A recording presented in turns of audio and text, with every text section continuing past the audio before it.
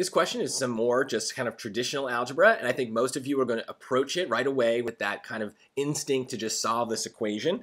I will warn you, right, that they're not asking us for the value of x, they're asking for x plus 4. So my recommendation is to underline, or I guess on the computer you can highlight that, or you can write it down on your scrap paper and kind of box it so you know what you're looking for. That is the trap, right, is that we solve for x instead of x plus 4. But for most of us, we're just going to still distribute both of these things and kind of solve it traditionally. So 5x plus 20 is 4x plus 16 plus 29. Start combining like terms. We're going to get 4x plus 29 plus 1 is 30, 45 there. Okay. Then subtract the 4x from both sides and the 20 from both sides. And we get that x is 25, which obviously is an answer, but as I said, that is a trap answer because they don't want the value of x, they want x plus 4, and x plus 4 is 25 plus 4 is 29. So C is the actual answer.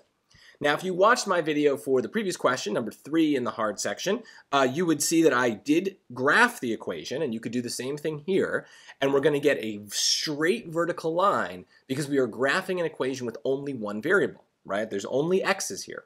So when I graph it, it's kind of solving that equation for me, and you can see there's the 25, right? And if I go up and down this line, is it going to let me do it? See this? Oh, there we go. Right, if I go up and down the line, you can see 25 is the x coordinate no matter where I am on this line. So what's happening is it's just solving it for you, but just like with the algebra, the trap exists. 25 is the value of x. They don't want the value of x. They want x plus 4, and so you've got to be able to add the 4 in at the end and not forget that that's what they wanted.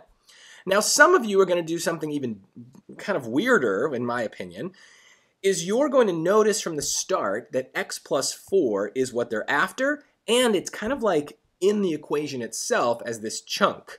So you almost kind of like pretend it's its own variable. I think the way that most of you will kind of think about this, if you're going to do it this way, is you almost pretend like, let's just say for a second, x plus 4 is equal to y. So now my equation isn't this like kind of distribution thing, it's 5y equals 4y plus 29, and when you subtract, we just get that y is 29, which was our answer. Now obviously that is faster, but I don't think it's worth the risk. I think that when human beings in general think about algebra this way, we are way more prone to mistakes. It's just kind of like our brains aren't super good at it. And even if it just means that the mistake percentage goes from like a 1% chance to a 3% chance, that may seem insignificant, but over the long haul of an SAT, and especially if you're, trying to go for one of those top scores, that 3% chance is higher, and it means that, yeah, you could lose points on something that you shouldn't have. So I'm always in favor of strategies that reduce the chance of a careless mistake.